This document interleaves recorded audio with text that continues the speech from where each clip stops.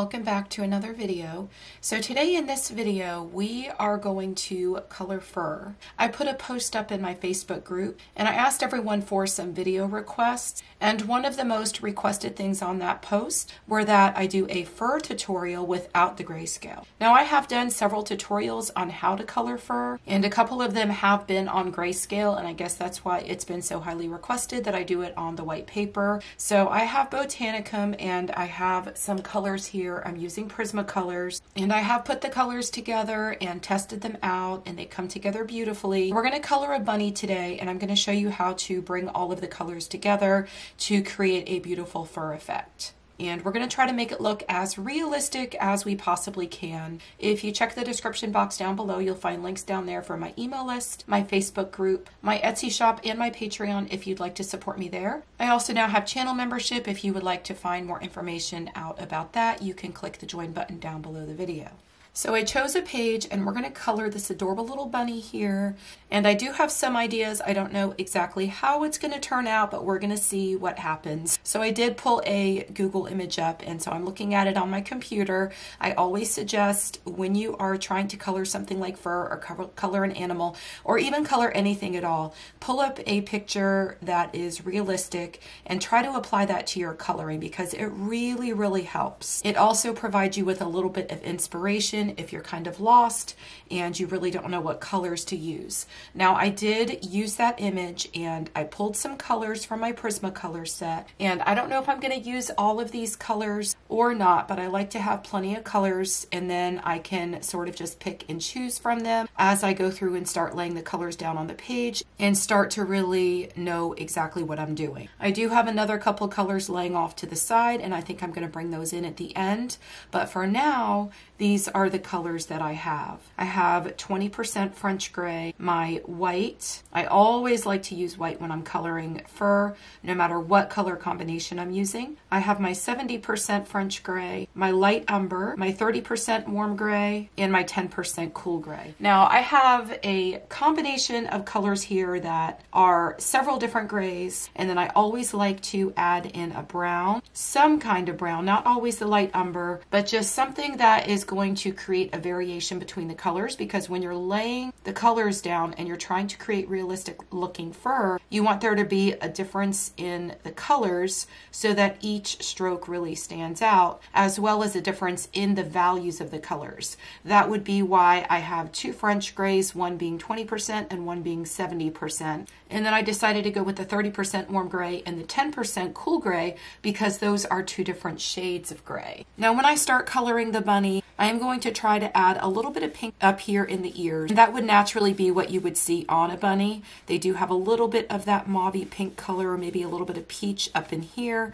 And I want to make this bunny look as realistic as I possibly can. To start coloring this bunny, I'm going to start with my darkest shade that I have in all of the colors here, but I want to go with the gray and not the brown. So I'm going to take my 70% French gray, and when you're coloring fur, you want to make sure that you have a really nice sharp tip on your pencil. Now I will say that the Prismacolors do get worn down pretty quickly because they are a very soft pencil. If you want to use something like polychromos, you can do that too and just follow exactly what I'm doing in the tutorial and try to match up some of the colors. But I like using Prismacolors. If you would like to see me do a tutorial with the polychromos, I can do that as well. Just let me know in the comments below. But something like a polychromos or any other harder pencil will be a little bit easier for you to draw the strokes that you need to draw when you're coloring fur. So I'm going to turn my book this way, because as you can see here on this image, the lines are going in this direction. And so I want to be able to take my 70% French gray and start drawing some strokes. And I'm really just using the artwork in this case. I'm going to go over all the areas here where the artist has drawn in those strokes.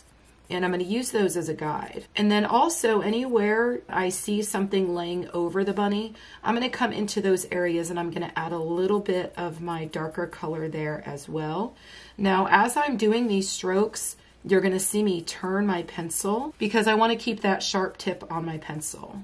Now I'm going to turn it the other way, and I'm going to come over here, and I'm going to start doing the same thing on this side, just making these strokes. And then I'm going to make some strokes of my own. Now I'm going to come up here and I'm going to start in on the ears. And I'm going to do the other ear. And coloring fur is actually pretty easy because you're just going back and forth and making several different strokes. And once you start coming in with the other colors and you have a combination of colors, you're really going to be able to see those strokes quite a bit more. Now right here on the face of the bunny, what I really want is for there to be a lot of white coming up right here from his nose and his mouth. And so I'm going to leave that alone for now. So I'm just trying to get into all of these areas where I have all the flowers laying over the bunny, trying not to miss anything. And then right here, I do want to add a little bit of pink, like I said earlier. So I'm not going to come in here and do anything quite yet. I think I'm going to go ahead and grab my pink and start on that area there. So I went and grabbed Nectar, and I also have Deco Pink. I think this is Deco Pink. It's PC 1014. I'm just going to come in here and I'm going to start adding some of this color to the inside of the ear. And I'm also going to add a little bit of the Deco Pink. So I want the Nectar to be a little bit darker, and then I'm going to put a little bit more of the Deco Pink towards the inside. Then I'm going to grab my 70% French Gray, and I'm going to connect this color on both sides to meet the areas where I put the Nectar. And then of course I'm going to go over these little pieces of fur that are here as well. And then right in here where his ear is meeting the other part of the ear, I want to make sure that is quite a bit darker just to add a bit of dimension so that we could show the two separate areas. And that'll help it to look a little bit more realistic. So I still have my 70% French Gray, and I'm just going to go over this outside area here. And again, this is just to create a little bit more dimension. And I'm going to do the same thing over here. So now I'm just going up and down with my pencil, trying to create more strokes. And this is just going to act as a second layer. And I'm going to do the same thing all through here. Now right under the neck under here, I want the colors to be quite a bit lighter, maybe even possibly more white. And then I'm going to go along here on the edge doing the same thing. And I'm trying to sort of hide the lines that were originally on there. I'm using them as a guide, but in the end I don't want them to show. Now I'm going to come up here and I'm going to do the same thing to this ear. So now I need to sharpen my pencil because the tip of my pencil is starting to get a little bit dull.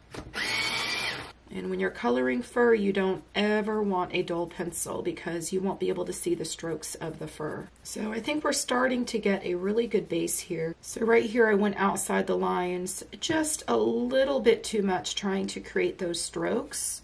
So I have my mono eraser and I'm just trying to pull some of that color up. Now I know a lot of you always worry about making mistakes on your coloring pages. Don't ever think that something is a mistake. Just continue with your coloring and it will fix itself in the end. So now it's time to start coming in with some other colors, and I think I'm going to add some of my 30% warm gray. So I did sharpen it first. I am just going to use it to come into these areas where I laid the other color, and this is just going to add a little bit more color and spread those strokes out just a little bit. This color is quite a bit lighter, but it's not the lightest color that we're going to be using. So I want to be able to see the strokes, but I still want the strokes of my pencils to look rather soft. And the combination of these two colors is just going to be really pretty, and it's going to help to create a little bit of dimension in that fur.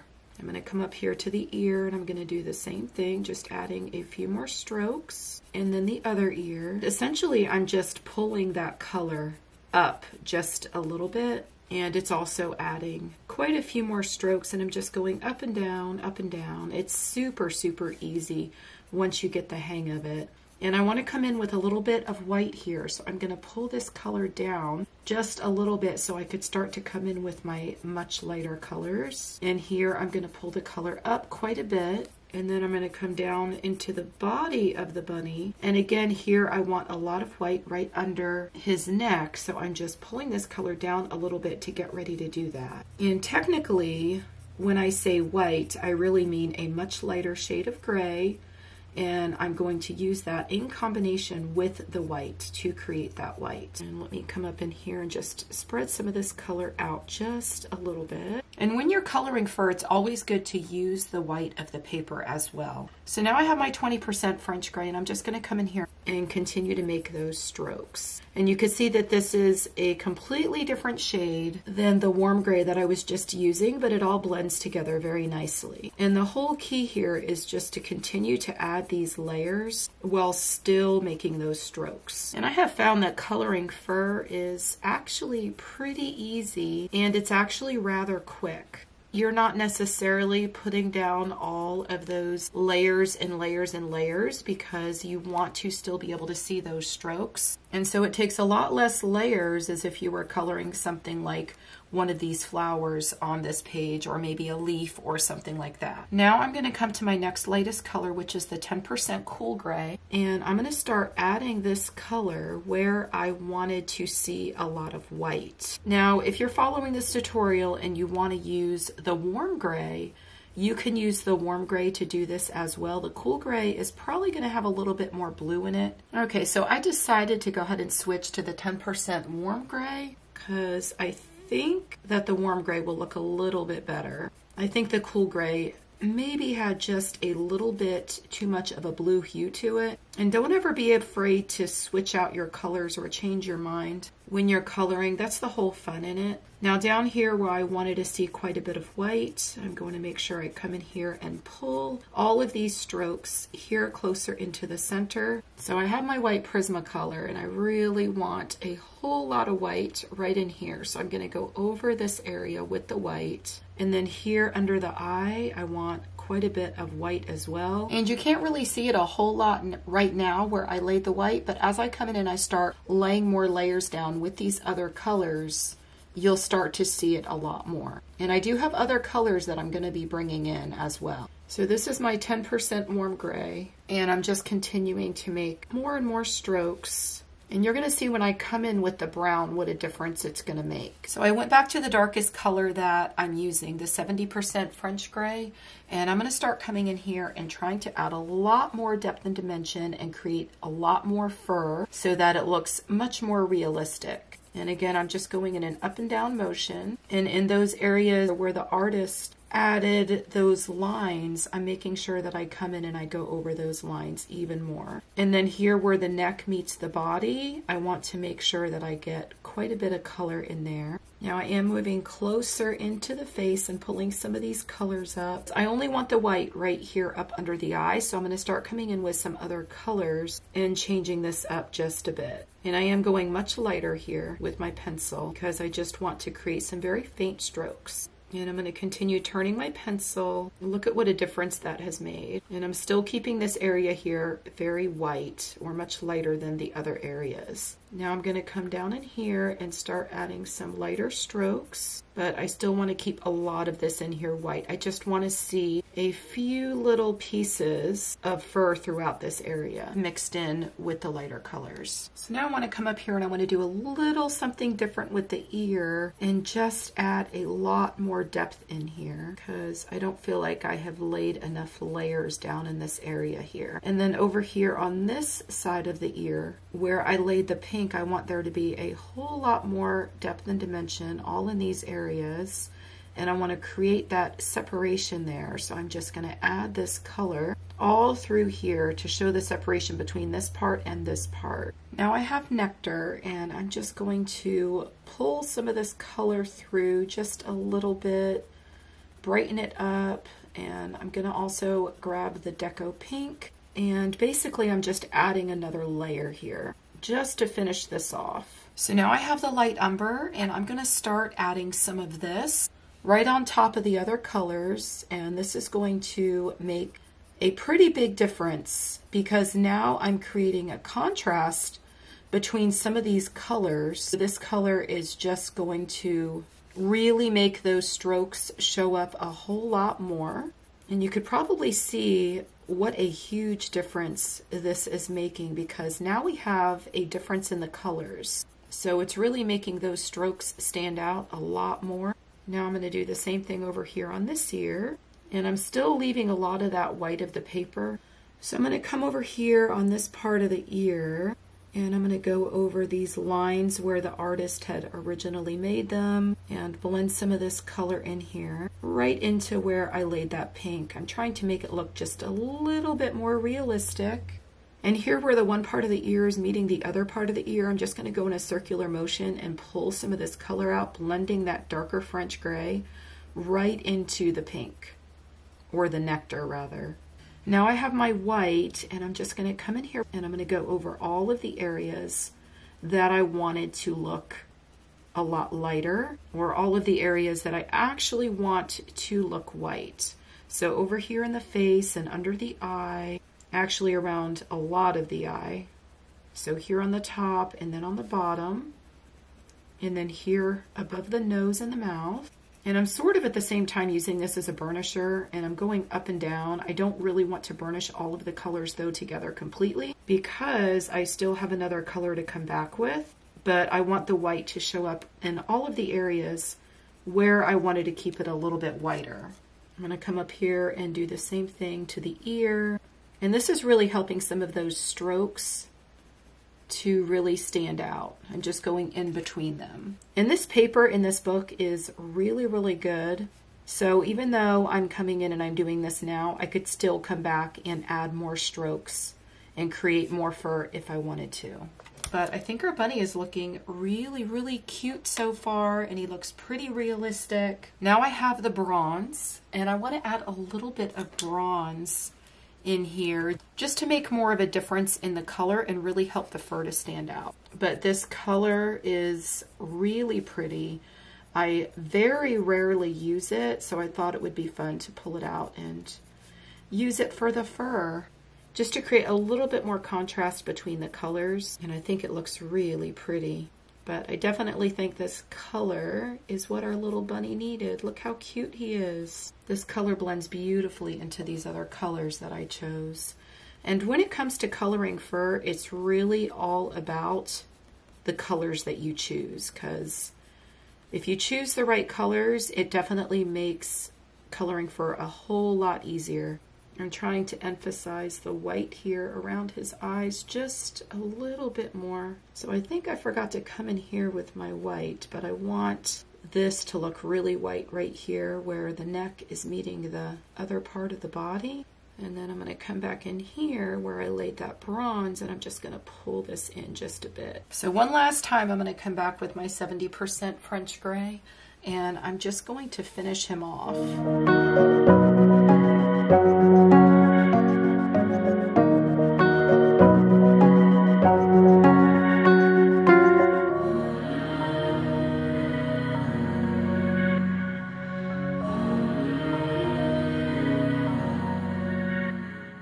So I think that last layer really did it, and you can really see the fur effect on my bunny. I really love the way that he turned out.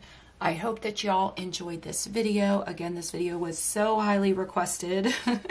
Y'all are always asking me how to color fur. So here it is on white paper, and I hope you enjoyed it. So if you do try this tutorial in this coloring book or another coloring book, I would love to see it. Share it in my Facebook group. Feel free to tag me. Everything that you've seen me use in this video will be linked in the description box below. I hope y'all have a wonderful day, and I will see you in the next video. Happy coloring. Bye.